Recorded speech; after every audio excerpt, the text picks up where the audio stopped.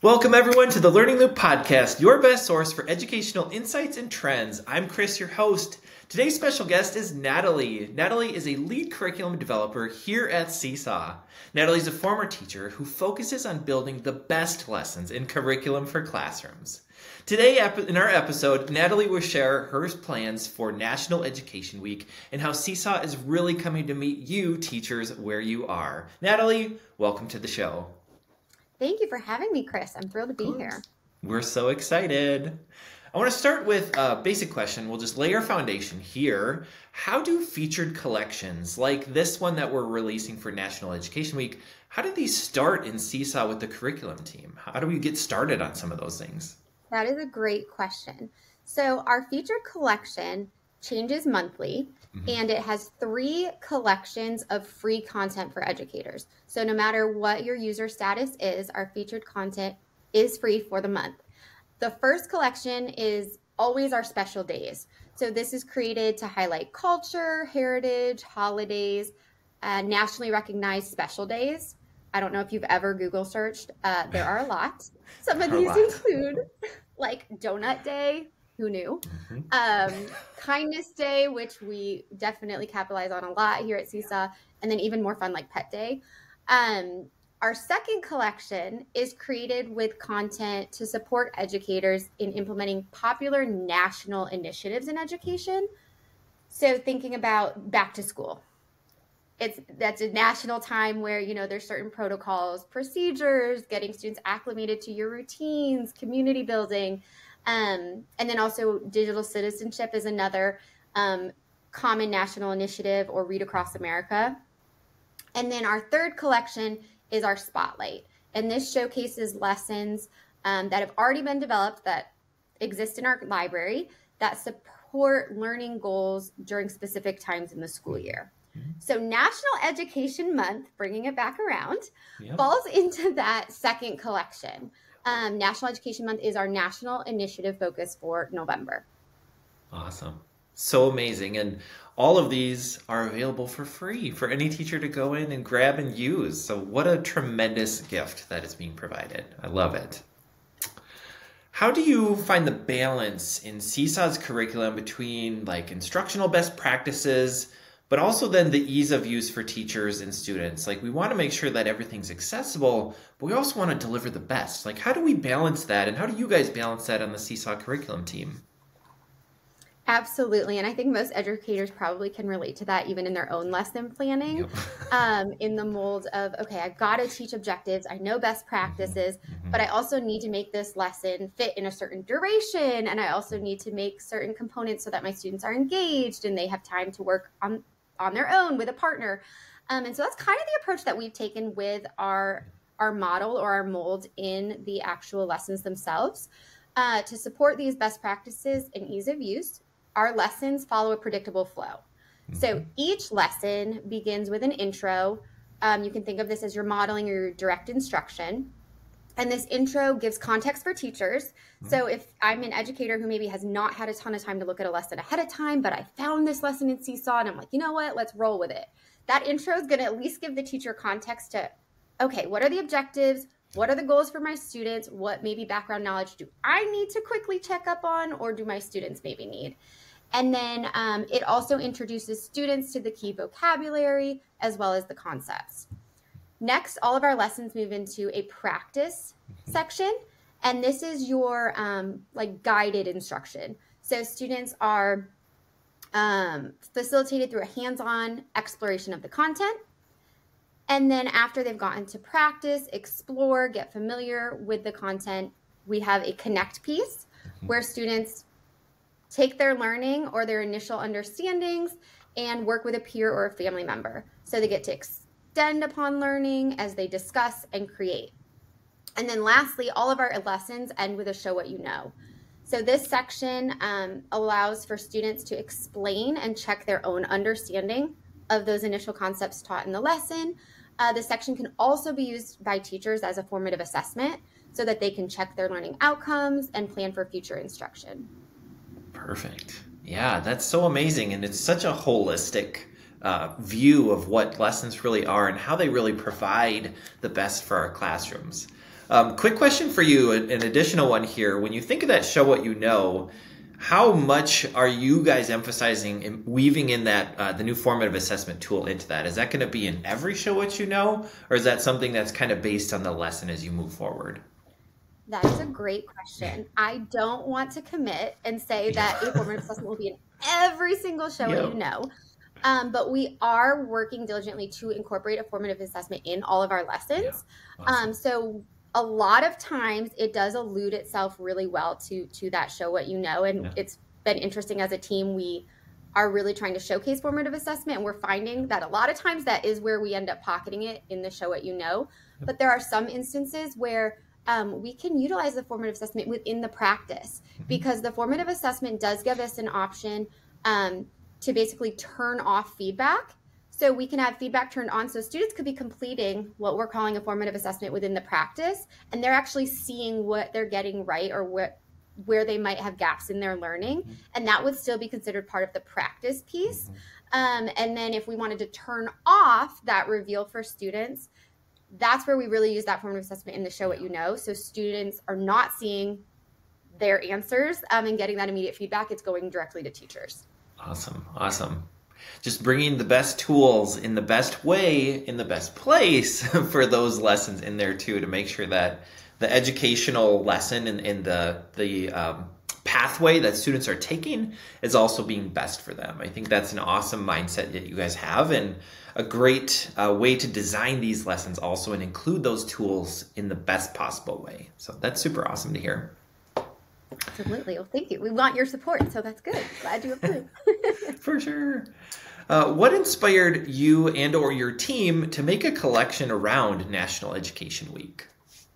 Yeah, absolutely. So I knew there was National Education Week. I'll be honest. I did not know until recently it's broader than that. The month of November is actually National Education Month. So that caught my attention in that I was like, oh, wait, this initiative is not just a week. This is like the full month. So it probed me to kind of do a little research. And my understanding, and I preface that with my understanding because I don't want to like quote exactly what National Education Month is, but my understanding of the month is that it is a time to celebrate our public education, which most people know, but it's also a time actually to bring awareness to opportunities for improvement and highlight how education has evolved over time. And it should be evolving over time to meet the needs of our students. So I was like, as soon as I was kind of doing this research and learning a little bit more about the month itself and what it represents, I just thought, oh my gosh, Seesaw as a company, we do both of these things really well. So we support and we celebrate that learning loop made up of teachers, students, and families, which we know should be a constant in education. That's something that is foundational. That's something that should stay. It might grow and expand to improve. But we also continue to involve and enhance the learning experience for students, specifically when we think about all of the tools and the usage within the learning platform and also the curriculum and the lessons that we have. So that kind of, just made me think, oh my gosh, Seesaw is just the great example of an innovative solution to demonstrate student-centered learning, what it looks and feels like, and our content really is exemplary of fun, engaging, and interactive. But it also makes students accountable for their learning and gives them a safe place to take risks, explore, and share their thinking, which I think is true of modern education from when you think of how education used to be even when I was in school, and then when I think of my parents and even my grandparents. So I just think Seesaw is a resource for students and teachers and families to continue influencing the learning over time. And I think we're going to continue to meet those needs, hopefully, as we take feedback from multiple different parties and turn it into actionable items. Yes. And providing also a gift during this time. It's just like a thank you, teachers, for doing what you do in classrooms and in families and everybody who's part of learning. This is our way of showing appreciation too, I think, as part of that week. Or month, excuse me, not week.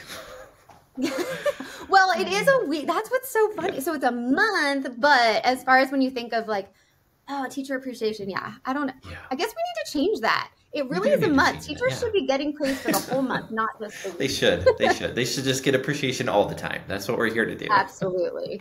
Yes. Couldn't agree Oh, more. when you're thinking and when you designed this collection, thinking about either the content that's in it or even just the pieces of content, even the nitty gritty little parts of it, what is your favorite part of this new featured collection for this week? Whew, that is such a good question. I would say my favorite part is that the collection showcases a variety of lessons that support character ed and core subjects. And it also shows how the lessons, regardless of subject, can be equally objective, focused, and fun. And I think as a former educator, that's something that can often be something you struggle with in I've got these objectives that I need to teach, Mhm. but I also want my learning to be fun and I want it to be something that the students enjoy and they take away remembering the experience of the learning, not just the content.